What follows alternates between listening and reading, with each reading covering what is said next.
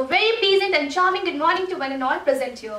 Today I am here to speak on the topic Build a Life, Not a Resume. So here the story begins.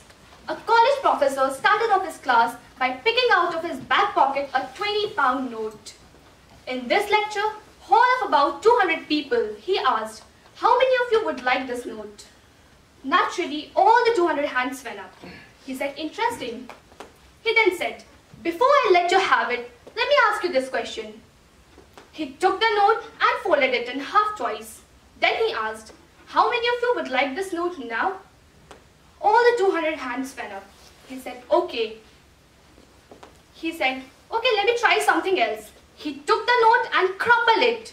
Then he asked, "How many of you would like this note?" All the 200 hands went up. He said, "Okay." Finally, he chucked the note on the floor and screwed it with his shoe and crumpled it even more. Then he asked, "How many of you would like this note now?" All the 200 hands went up. He said, "Today you have learned an important lesson, that how many times I scrunched that, how many times I crumpled it, how many times it was short enough. You still wanted it because it was still worth 20 pounds. So, that 20-pound notes held its value to you. No matter how many times life will tread on you, life will crumple you, life will scrunch you, and life will squeeze you, you won't lose your value. You will always have to keep your value." Then, I'll give you some of the examples of some successful personalities.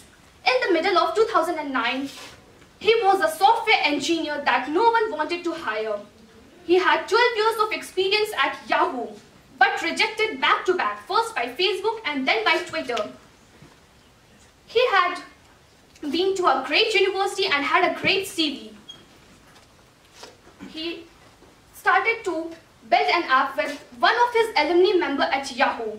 He started to create an app and focus on the startup space.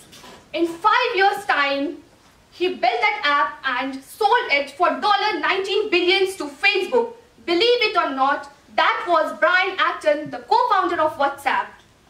When he was rejected by Facebook, he replied by saying it was a great opportunity to connect with some fantastic people and move forward to life's next adventure.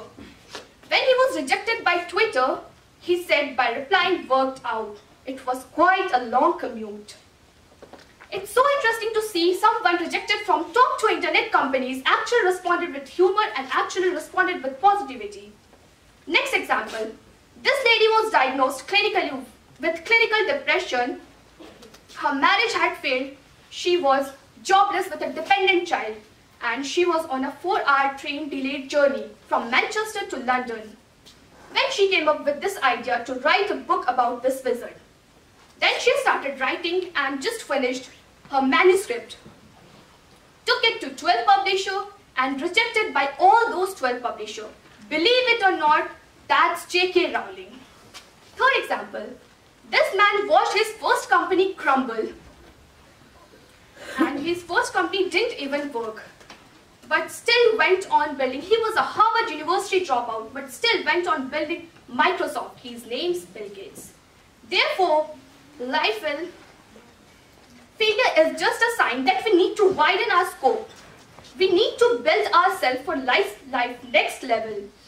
Failure is just failure when we don't learn from it. But when we learn from it, it becomes lesson. So, I want to conclude by giving you some of the points how to learn from failure. First, take the risk and pay the price. No, it's okay to fail, really. Experience is the best teacher, and at last, let the fear of failure help you to succeed. Thank you and have a nice day.